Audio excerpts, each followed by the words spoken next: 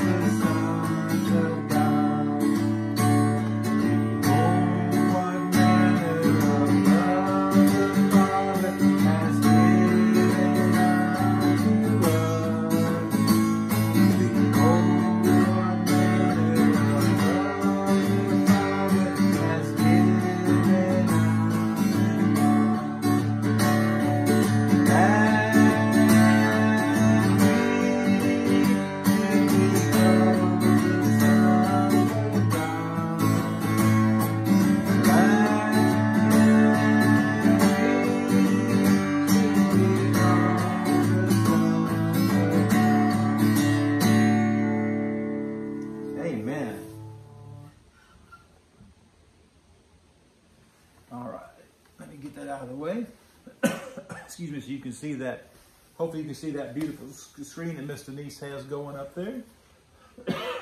Pardon me. Real quick, as we get into our Sabbath school for our kids, I just want to share with you, this is the book that I was talking about last week, but it never made it into the sermonette. And I just want to apologize for that. We had an alarm go off on the phone, and instead of me just letting it do its thing, I stepped up to swipe it off, and when I did, the video stopped. And then we recorded a number 2 section and a number 3 section, and all week long it would not do anything with any of them.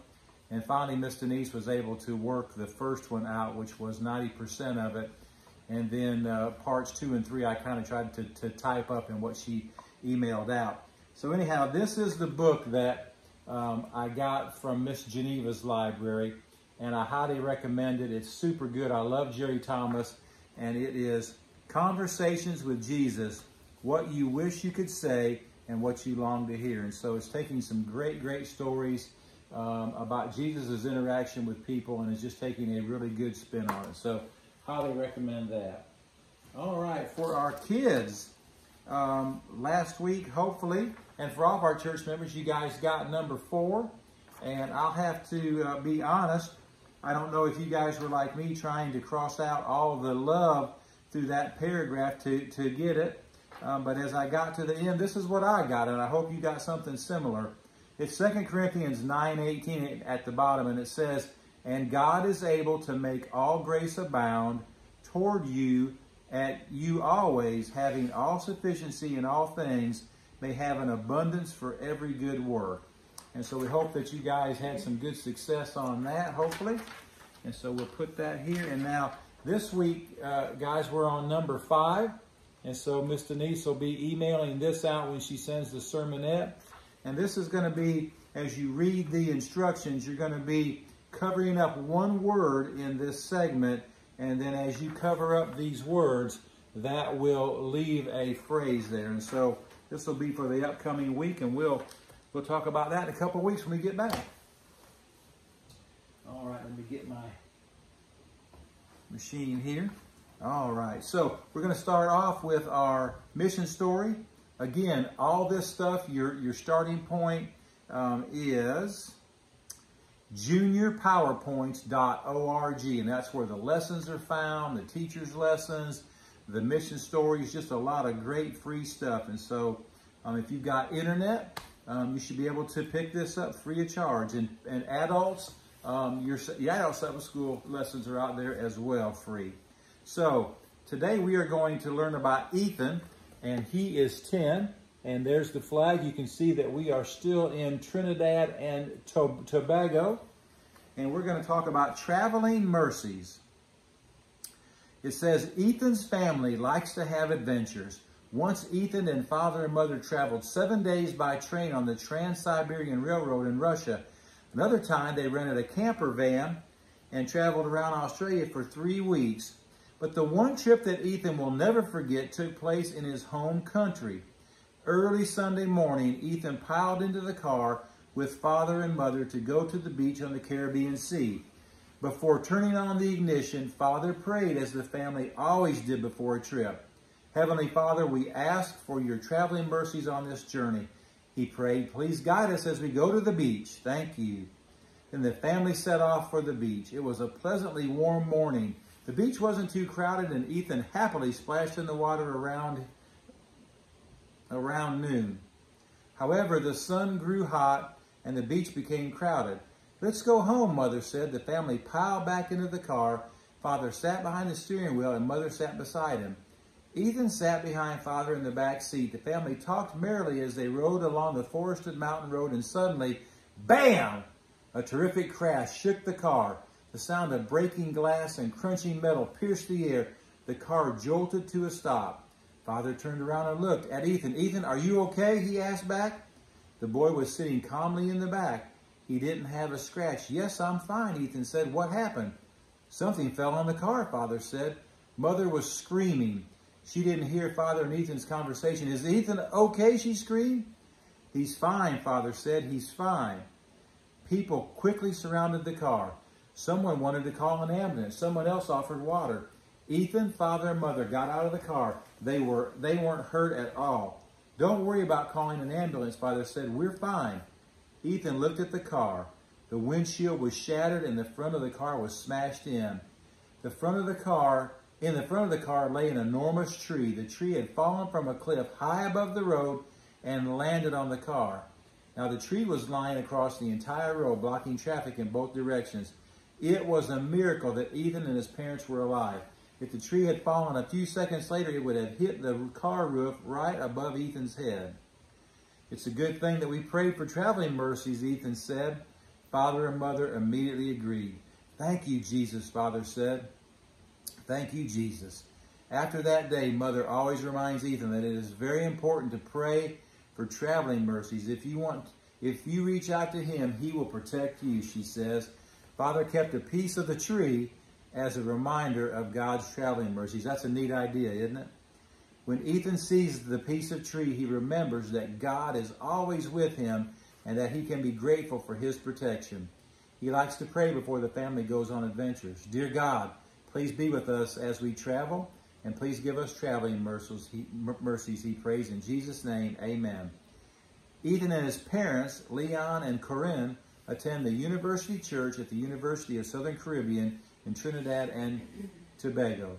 Your 13th Sabbath offering 3 years ago went to help build a new university church. Thank you for your 13 Sabbath offerings that help spread the gospel around the entire world. And now here's just a neat little fun fact for you. It says the only new acoustic instrument invented in the 20th century came out of Trinidad's oil industry. Steel pans or steel drums are considered the island's national instrument, and the first ones were made from oil drums. Calypso music and steel drum bands feature in carnival celebrations on both islands. And there's a picture of a steel drum. And if you've ever heard that, it's just wonderful music. Miss Denise especially likes that. Great story about travel mercies. That's something that I want to encourage all of you young people to do as you and your parents or grandparents or aunts and uncles or anybody start off on a trip or a school trip, to always have prayer. That's one of the things that Denise always does when we start on our travels to go see Katie. She has that travel mercy prayer. So wonderful, wonderful. All right, so now let's do a little recap of last week here. And we were on lesson 4 of last week. And remember, that was Jesus on the road to Emmaus. And we had some homework questions, if you had a chance. It said, on the walk to Emmaus, Jesus explained to them what they really needed. And we were going to look up some text to find out what those disciples really needed. So our first one was found in Matthew 1:21. And the answer was, he will save people from sin. In John 3:16, we all know that, I think, right? Those who believe in him will have everlasting life. And the next part, John 3:17, did not come to condemn, but to save.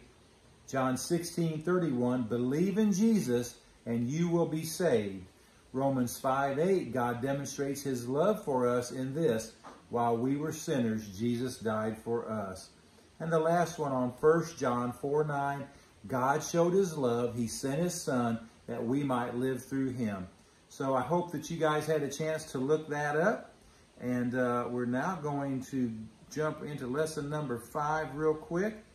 And this is what you will be looking at if you're looking to online or in your workbook, your Sabbath school book. It is lesson number 5.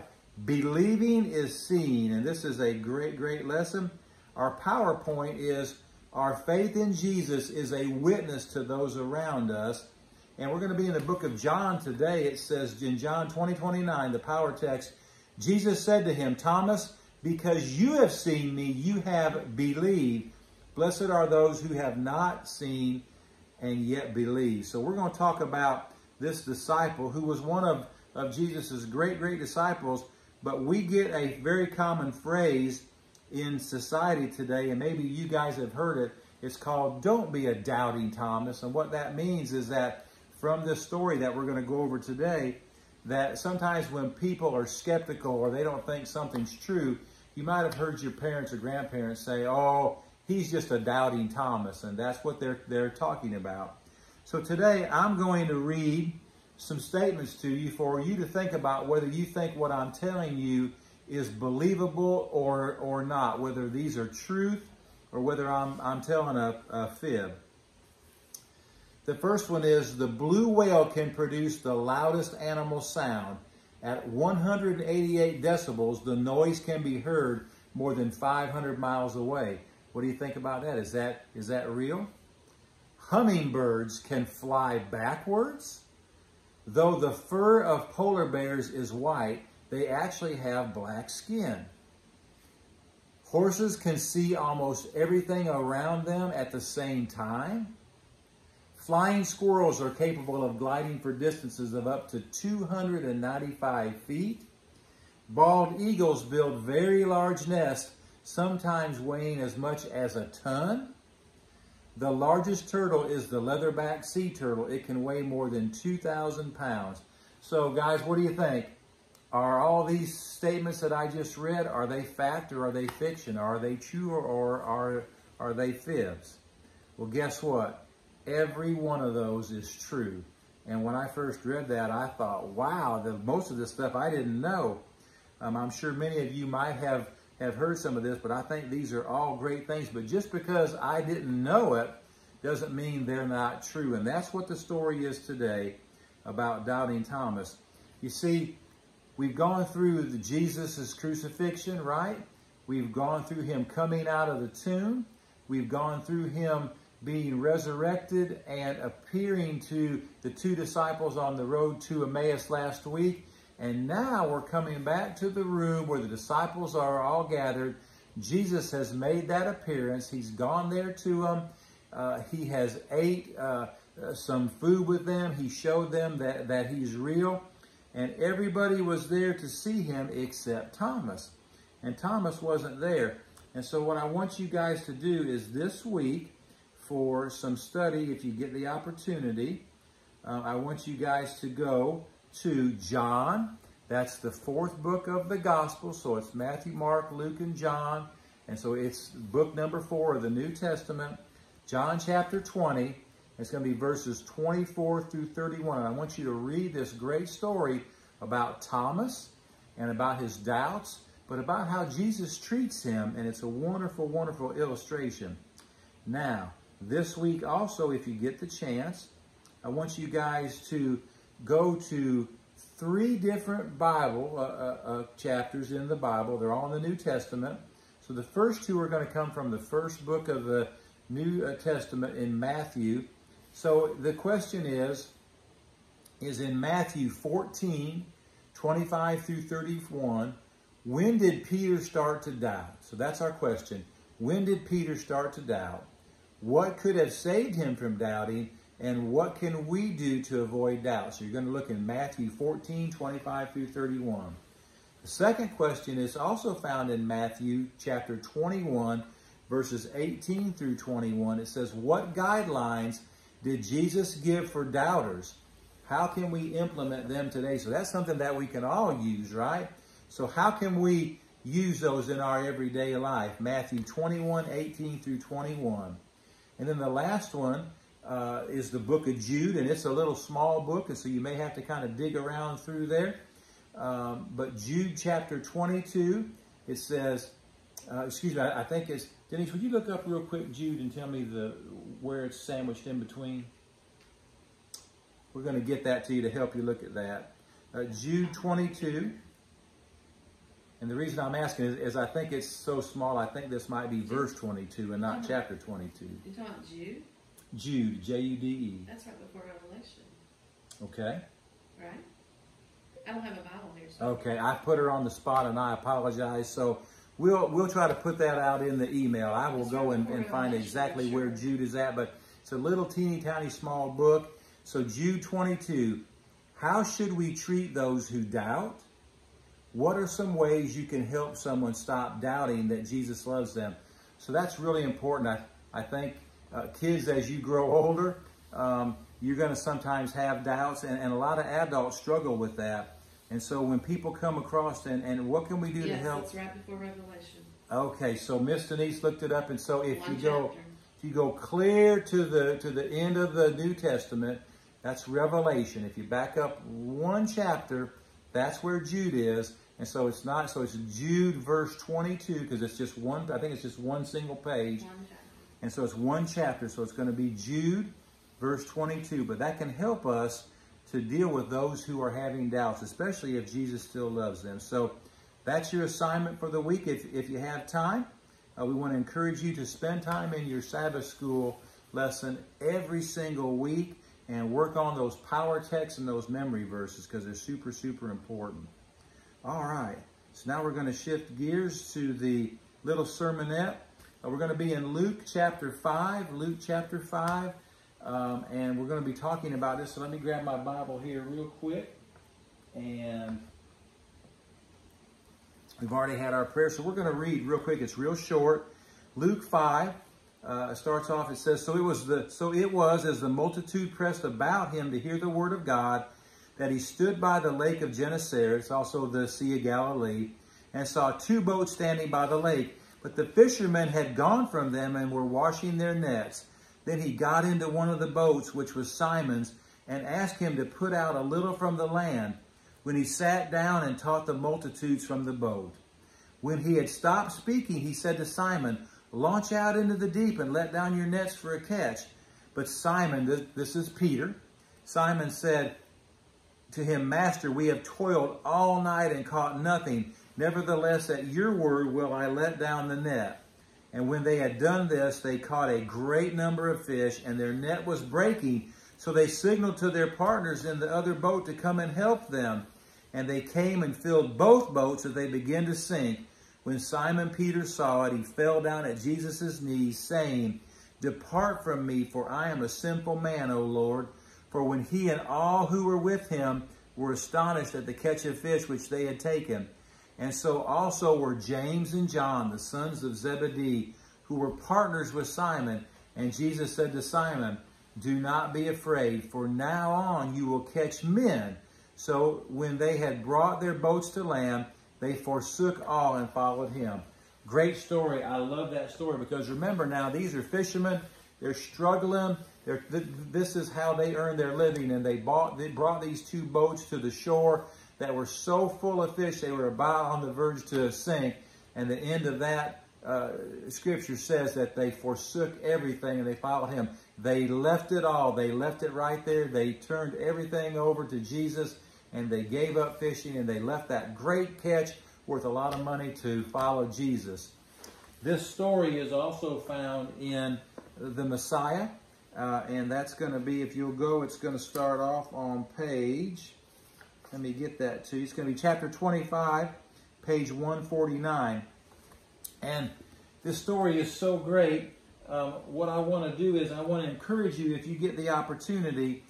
Denise and I have been watching a series and we're all caught up. But if you go to YouTube, it's called The Chosen. And also there's an app out there that you can get that's all free. And these are wonderful stories. We're into season 2 now. And I think they're through about the first 3 episodes of season 2. But these are wonderfully done stories about Jesus as he was here on earth in the New Testament, interacting with his disciples and Mary Magdalene and Nicodemus and how he called his 12. And it's just a wonderful story.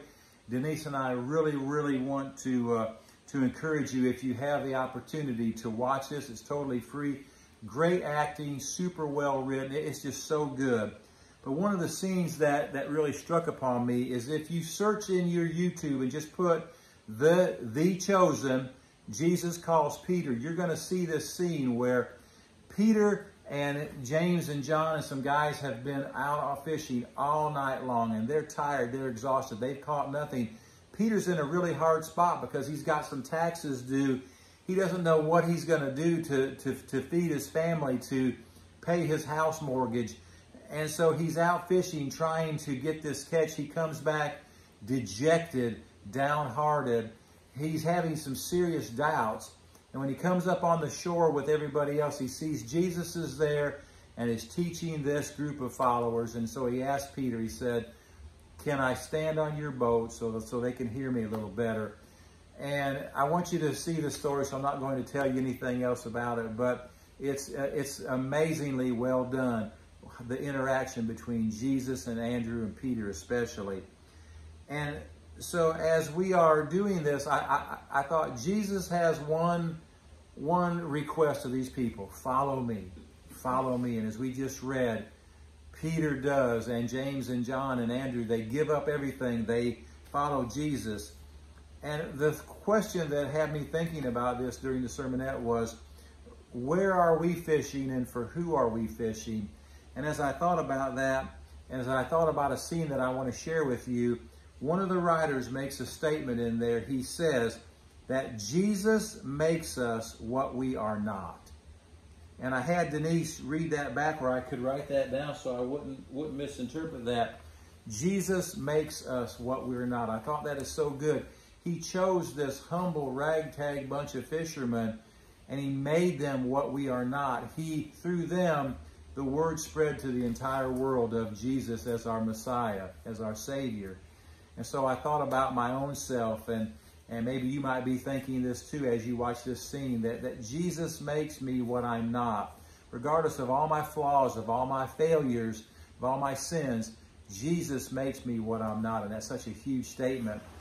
There's a behind-the-scenes shot that tells you how they did this, because one of the things that I couldn't imagine was, how did they get the fish into that net for that scene? It's so incredible. But that was a real problem for the creators of the Chosen. And if you aren't mindful about me giving a little spoiler, I was wondering, how did they get those live fish into the net to get them into the boat for that scene? Well, as they were getting ready to film this scene, all their options were running out. The people that they were going to try to get the live fish from to use for this scene, nothing was coming through. All of their ends were falling short. And so they needed to come up with a solution, one that they could fill that net up, but they weren't sure how. And so they turned to their special effects guys. And this is something that the special effects team of 2 men had been doing for 20 years, and they'd never come across this problem, didn't know how to solve this problem. They knew that this scene was so important that they had to get this right. And so as they got the live actors there in the boats and the water and the net with nothing in it, they came up with an idea to put something in it they called the green burrito. And they put this large green canvas-looking bag full of balloons into the net, so you'd have this large object. And so green, you know, sometimes they can pull that out of their green screen. And they filmed the fishermen putting this net full of this green burrito into the boat. And when they got done, they turned that film footage over to the special effects guys and said, okay, can you do anything with this at all? Their deadline was fast approaching. They really had to get this done immediately. And one of the guys worked and worked and worked and worked until he came up with a new technique that he had never done, never thought of, to put those live fish, so to speak, through the miracle of CGI into that net to where you see them going into the boat. And I can tell you, having seen the live scene first and seeing how they did it behind the scene, it's incredible. The reason I'm sharing this with you is because it made me think. They were trying to fill that net. They were trying to fill their own net to solve this problem. And they realized that they were at a spot that they needed some divine guidance. They needed the Holy Spirit to impress upon them, how can we solve this problem? And this wonderful special effect man came up with a solution. And as you go and see the finished product, it is amazing. It is fantastic. If you didn't know that those fish weren't real, you would know this backstory. So again, I apologize for this spoiler. But I think it's so important because the contrast that I took from that is, what am I trying to fill my net up with? Should I maybe be looking to Jesus and doing what he asked of me, like he asked of Peter? And Peter was tired. He didn't want to go. He'd been out all night. That's when fishing's best. It's now, the sun is up. You don't usually catch fish. And Jesus said, Peter, push out just a little bit for a launch. He lowers the net, not expecting anything. And lo and behold, Jesus fills that net up so much that it's filling up 2 boats, almost to the point of sinking. That makes me want to stop and think, am I doing what Jesus asked of me? Am I following Jesus when he calls? And am I trusting in him to fill my net up and not trusting on my own self? So Denise and I want to encourage you, spend some time in Luke chapter 5 today. Spend some time in the Messiah if you have that on that special episode. And if not, it's in the Desire of Ages also. We think that you'll be blessed. And again, if you have the opportunity, it's all free. Season 1, watch them all the way through. Season 2, there's an app out there on their website. Wonderfully done stuff. We can't endorse it enough. We think you'll be blessed. So with that, we're going to sign off for the next 2 weeks. Denise and I and Katie, we love all of our church family. I hope that you have a safe and wonderful rest of the Sabbath and a great week. And we'll see you in a couple weeks. Take care.